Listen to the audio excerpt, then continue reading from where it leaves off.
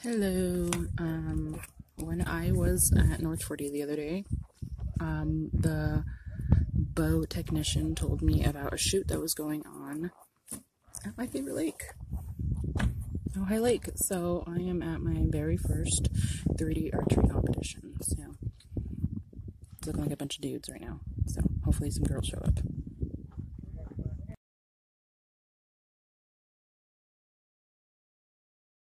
I got 6th place.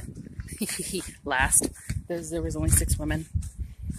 But it was my first time shooting ever in a 3D archery competition, so I'm pretty happy with myself. There's a great turnout of kids and a bunch of guys, so we had a good bit of fun.